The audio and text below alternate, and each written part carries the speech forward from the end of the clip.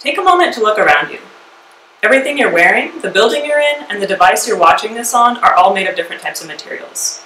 Each of these materials has unique characteristics and serves different purposes. So what makes a material different from any other material? One thing you might think of is the type of atoms in the material. Atoms are the tiny bits of matter that make up everything around us.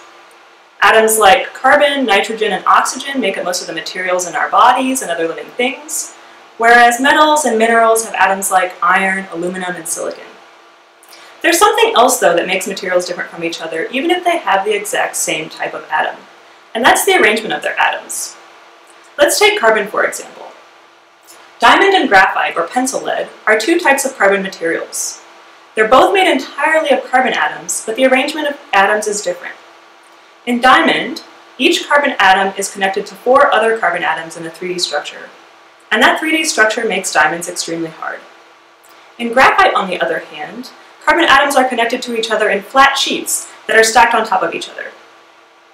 The connections among carbon atoms in a sheet are very strong, but the sheets are held together relatively weakly. This is why when you rub a pencil on paper, it leaves a mark. This is caused by graphite sheets sliding and coming apart from each other. There are other types of carbon materials too.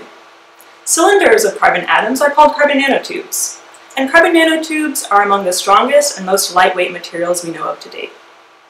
But even in carbon nanotubes, the arrangement of atoms can vary, making some carbon nanotubes conductive like metals, whereas others are not. So this brings me to my research. I'm working on developing new types of materials with new properties.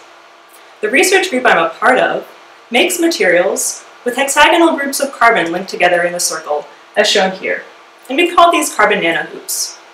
Carbon nanohoops are fluorescent, meaning they glow under UV light, and the color of light produced depends on how many hexagons of carbon atoms are in the hoop and exactly how they're connected. It's the same thing as before. Even though they're made of carbon atoms, a slight change in the arrangement of the atoms can have a big effect on the properties of the material. My work focuses on stringing these carbon nanohoops together in long chains, as shown here.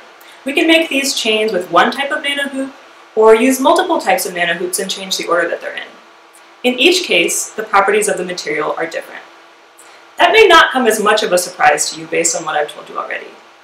But the hope is, by making materials with arrangements of carbon atoms, unlike any other material out there, that we can unlock new properties and uses that we never could have imagined were possible. Thank you.